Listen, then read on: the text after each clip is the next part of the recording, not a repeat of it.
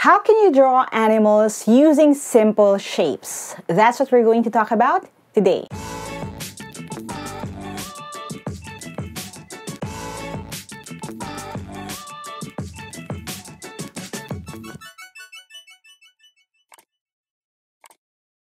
Hi there, thank you for checking out my channel. Thank you for clicking on this video. If this is the first video that you're watching from my channel, I make educational and motivational content. So if you don't want to miss any of my new uploads, don't forget to hit subscribe and hit that bell icon. Now this video right here is part of our Learn to Teach series because I'm hoping to help all of the teachers out there, the parents, the older siblings, anyone who's interested in creating worksheets, or drawings, or activities for their kids at home or the kids that they know. And we are going to talk about making animal faces using basic shapes, using the things I've learned dabbling pagdating sa art in my past years sa aking buhay because I do love drawing.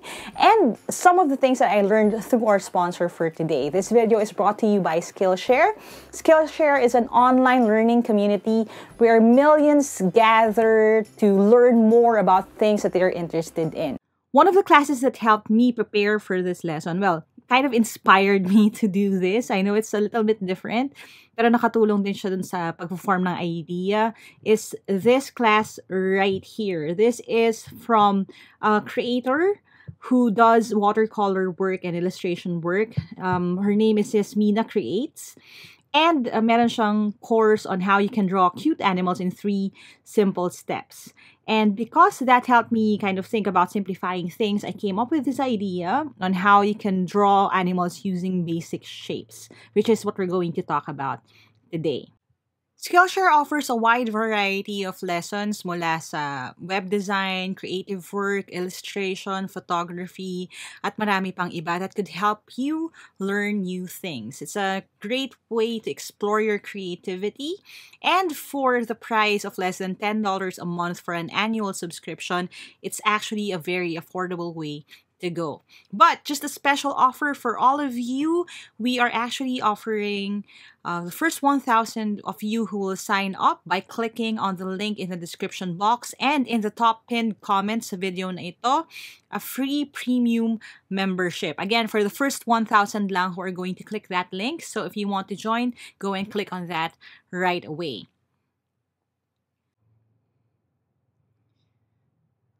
Alright, so if you're ready, let's dive right into our lesson sa araw na ito. Okay?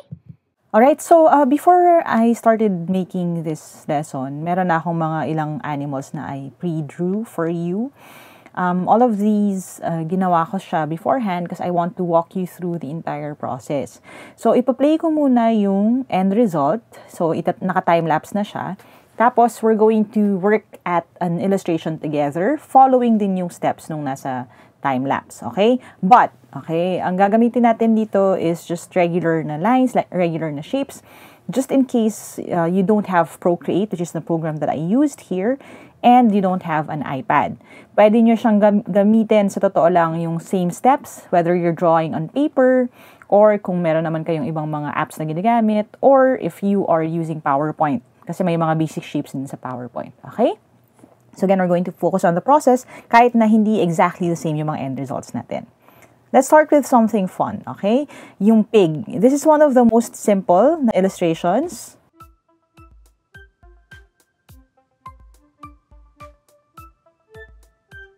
Okay, so yan na yung pig natin. Now, if you notice, it always starts with yung round na face shape, which is what we're going to also replicate today. Okay, so to draw the pig, all you need to start out with is yung face shape niya muna, which is going to be a circle, kasi pigs are a little bit chubby. Kung Procreate ang ginagamit nyo like me, you can use yung feature to create a circle. Okay, that would look a little bit like that. So, merong way for you to create a rather perfect circle. Pero kahit na hindi perfect yung circle, okay lang din. Okay? Ang importante, yung face shape natin is round. Now, the next thing that you're going to draw is the most distinct na feature ng pig sa face, which is yung snout niya. Okay, I like drawing it ng a little bit sa about half nung face. Okay, so again, it's also a circle, just a little bit more flat. So, hindi siya talaga circle-circle, no? Pero it's going to be a bit parang oval siya. Okay, sa gitna ng face. So, yan yung magiging snout niya. Tapos, you can draw yung eyes. Yung eyes, may options kayo. You can just use a shape like that. Okay, kung masaya yung pig mo, so dalawang ganon. Or, kung gusto mo, pwede ring round na eyes. Okay, so a circle here, another circle here. Okay, those could be the eyes. Yung snout, lalagyan natin siya ng parang slits na ganon. Okay, again, if you're drawing it ng freehand, pwedeng ganon. Or if you're using Procreate, pwedeng ganyan. Para lang mas straight yung mga lines natin. But the idea is the same. It's going to be a snout kasi yun yung pinaka-pronounced. So again, dalawang mas maninipis pang oblong dun sa nose area. Tapos you can put a smile dito. Yan. Or if you want, you can put yung tongue out nung pig by joining it doon sa snout niya. Okay? Tapos for the ears, this is a shape that's going to be familiar with you kasi mag-reappear siya sa maraming animals. You can draw a basic parang point like that, like a triangle. Okay? That could be a good start. Or kung gusto mo medyo cute siya, pwedeng i-curve mo lang yung nasa taas, tapos curve mo lang pababa, and there you have an ear. Sa kabila, gagawin din natin ganon. So, curve, curve. Okay, let's just try to make it a little bit more even. And again, sa ibang mga apps, pwedeng may feature na i-mirror mo lang yung shape so that you have more control. Pag symmetrical kasi yung drawing, mas, mas maganda sa mata. So, that's an option for you. Okay, so again, hindi naman kailangan perfect. Let's go with that. And now, you have yung ating basic na pig. Sa eyes, and again, this is what we'll do with the other animals naman. You can put a circle inside. Okay? Or, yan, a smaller circle inside. Tapos, pwede natin siyang kulayan ng black. Yan. Tapos, kung gusto mo na mas malaki, para mas cute, okay lang din. Yan. Cute din kasi kung malaki yung pinaka-black sa mata niya. Yan. So, we can just put it na ganyan, mas malaki. Now, again, kung wala namang tool, okay lang din. Hindi naman kailangan bumili pa kayo ng tablet in order for you to practice drawing like this, no? You can just do sketches at home. Okay, just try your best to make it a little bit symmetrical. Again, it doesn't have to be perfect, which I'll illustrate here. Tapos, I put white sa eyes para lang mas cute yung pig, para alam mo kung saan siya nakatingin. Okay, kasi if you notice, iba-iba itsura niya pag doon siya nakatingin, pwedeng sa baba. Yan, parang it changes yung pinaka-dynamic ng picture.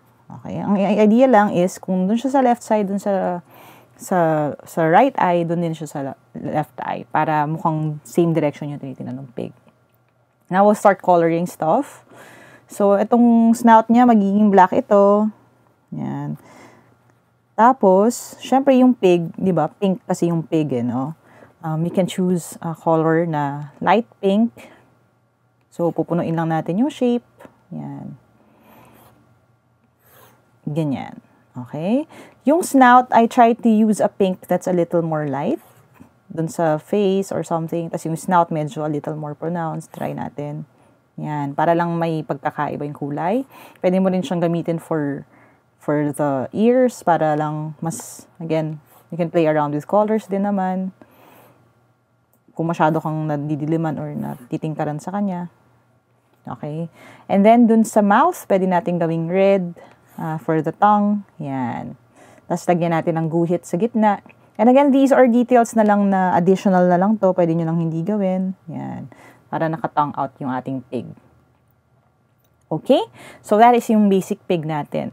Pwede ka rin maglagay ng mga details. Yung iba, they like making it a little bit more cartoony by adding mga bangs or something like that. You can add that or a few hairs, diba?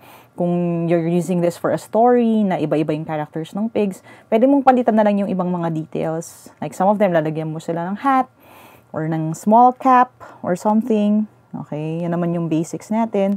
Yan. If you put a cap like that, na kaya color red or something naman na ibang kulay naman din. Again, all of these things you can just play around with once you have yung basic na shape ng pig. Okay? And if you keep drawing it, we can also play around with the dimensions. Ano yung mangyayari kung nalagyan ko siya ng ngipin or anything like that. Basta ang importante, again, you have your round shape for the face, round eyes, yung oblong as a snout, tapos yung ears niya or ganyan, pwedeng triangle or parang curved lang siya na pointed sa gilid. Okay? So that's your pig. Now, yung next drawing natin, I'll walk you through this. Let's do yung cat. Again, basic shapes lang. We have circles, dominantly circles yan. So I was playing around with the details and then you have a fat cat. Okay, so ito yung end result niya. If you notice, medyo hawig niya rin yung pusa doon sa ating video on how to animate your PowerPoint for small kids. Yung small choices, big changes natin na video. If you haven't seen that yet, ililink ko na lang din sa taas if you want to see that end result and yung video tutorial natin nun. Kahawig niya rin yung cat doon. So again, it's using basic shapes. Let me walk you through. Okay, so we're going to start with another square here for the illustration ng cat. Again, bilog lang muna. So if you notice, medyo may pinagkapare-pareho na. Lahat nag-start with circles. Okay, so just a big circle for the face. Tapos, pwede ka nang maglagay nung pinaka mouth part ng cat. Now, ang trick here is, pwede mo siyang gawing maliit.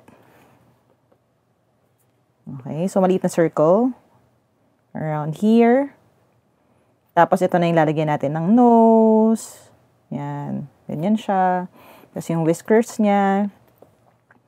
Of course, yung eyes, which will be round. Okay.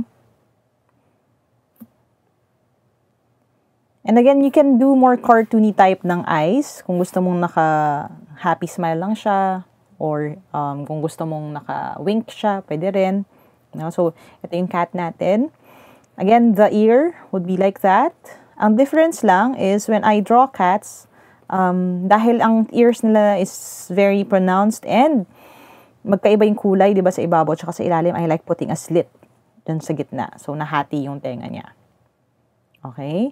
Now, that already kind of looks like a cat. Pwede mo rin again lagyan ng dila dyan. And it looks like a fat cat simply because maliliit yung features na nilagay natin dyan. Okay? So, again, same thing. Bilog na mukha, bilog na mga mata, bilog na yung snout. Tapos, you have a nose here. So, yung nose parang oblong lang din siya. Or kung gusto nyo mas detailed, you can draw it like this. Yung parang medyo ukha na ganun. Diba? Mas malapit doon sa toong shape ng ilong ng cat. Pwede rin ganyan. Alright? And then, we can start to, brush things up, color things a little bit. Kung gusto kong gawing gray yung cat, di ba? Pwede rin. So, gray yung mukha niya. Gray yung taas na part ng ear. Yung loob ng ears, gusto ko pink, no? Kasi di ba yung ears ng cat, pinkish talaga yung sa loob, no? So, pink siya dyan. Tapos, yung tongue, gawin din natin pink. Yan. Tapos, yung snout niya is white. Okay, pwede nang ganyan. Tapos, kung gusto mo lagyan ng details, pwede mo siya lagyan ng mga stuff like that. Okay, pwede mo lagyan ng, kunyari, yung isang mata niya, white. So, again, ang pinaka-focus lang natin are yung shapes ng face. So, ang shape ng face niya is still round here. Tapos, yung eyes na round din. Tapos, yung ating snout, ears, and then yung whiskers. So, basic shapes magkakapareho nung sa pig, iba-iba lang ng konti ng proportions. Now, dahil nagawa na natin yung cat, try natin yung dog. This one, kasi maraming iba-ibang klase ng dog, no? Maraming yung mga looks ng dog. Ito, medyo, ang inspiration ko dito is a pug. But again, it's a little more complex, siguro a little bit more advanced kasi iba na yung mga shapes. Pero, the pinaka-core shapes niya or yung basic shapes niya actually are still the same. You have yung circle for the face, circle din for the eyes. Tapos yung shape din natin ng ears na triangle, pero this time in-overlap natin kasi yung flap ng ears ng pag nakababa. So may mga spots lang siya or colored areas dun sa face. Okay, so ang gagawin na natin ngayon is a dog. Again, circle for the face. Yan, we can move this around. Lagyan natin sa gitna. Tapos, yung eyes. So, just big eyes. Another tip here is, kapag nag-draw tayo, the bigger the eyes, the cuter the animal gets. So, you can play around with the size din ng eyes. Meron siyang nose. Yan. Ginawa ko lang medyo mas detailed. Medyo snubby yung nose niya na ganyan. Tapos, black naman yung nose niya. So, ako, ko-color ko na siya para mas may detail siya ngayon. Yung ears, actually, ganun din yung shape nun. Pero mas mababa. Okay? So, mababa siya ng konti. Kasi para siyang triangle lang.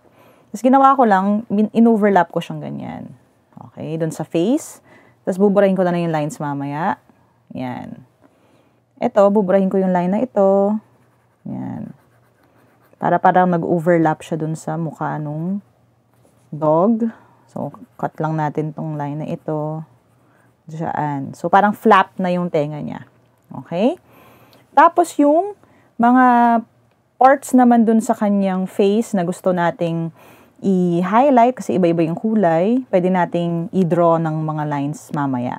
Okay? So, again, the circles lang for the eyes. Kasi if you notice yung mga dogs, yung eyes nila very round, no? Very cute. So, pinuno ko lang din ng black. Yan. Okay. So, para meron na siyang start or base ng kanyang face.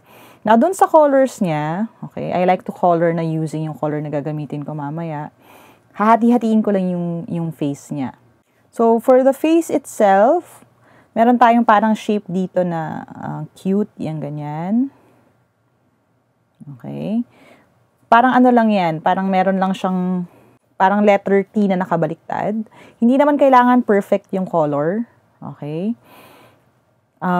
Pupunuin lang natin siya rin ng brown. Tapos, gusto ko ng medyo mas light brown ng konti dun sa may eye area niya. Yan, kukuha lang ako ng mas light na brown. So, dito ko naman siya ibibilog. Yan. And again, kung wala namang fill na feature, pwede namang manual na color siya, no? Actually, kapag meron tayong mga alaga na anak, pwedeng i-sample nyo lang sa kanila, tapos pwede silang maging creative na kung paano lang kukulayan ng buo. Sa ears, lagyan natin yung same brown. Yung mismong skin niya mas light ng konti pa.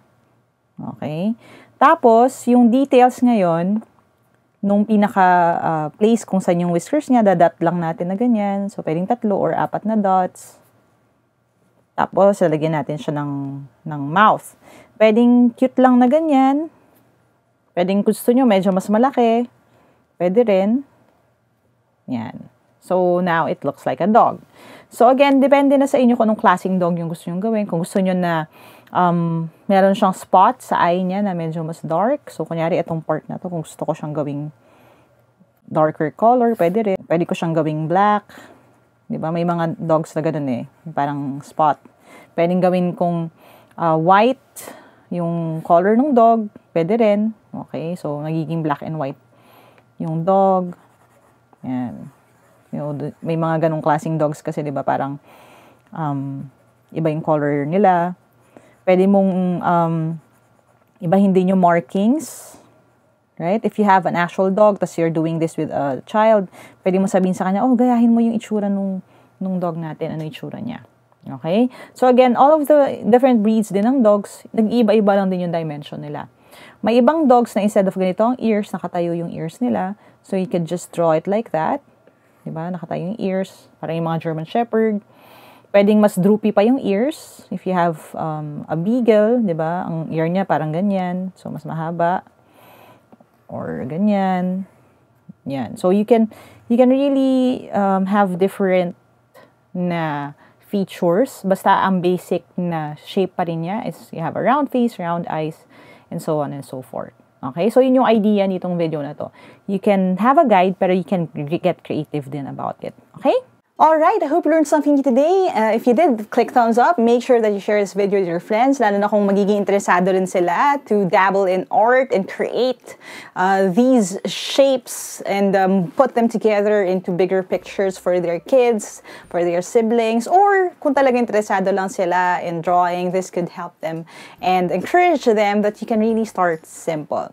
And if you haven't subscribed yet, subscribe na, hit that bell icon. We have more topics coming up. This is part of our Learn to Teach series. We have an entire series na I taught you how to make a full video lesson using just one phone. We talked about how to use PowerPoint to fake animation when it comes to lessons for younger kids. You can find the link to that playlist then right here's the I button if you're watching this on YouTube, or in the description box below. Alright? And that's it muna for now. As you always see sa channel na to, never stop learning. Adja, kaya niyan. I'll see you in the next video, and bye for now.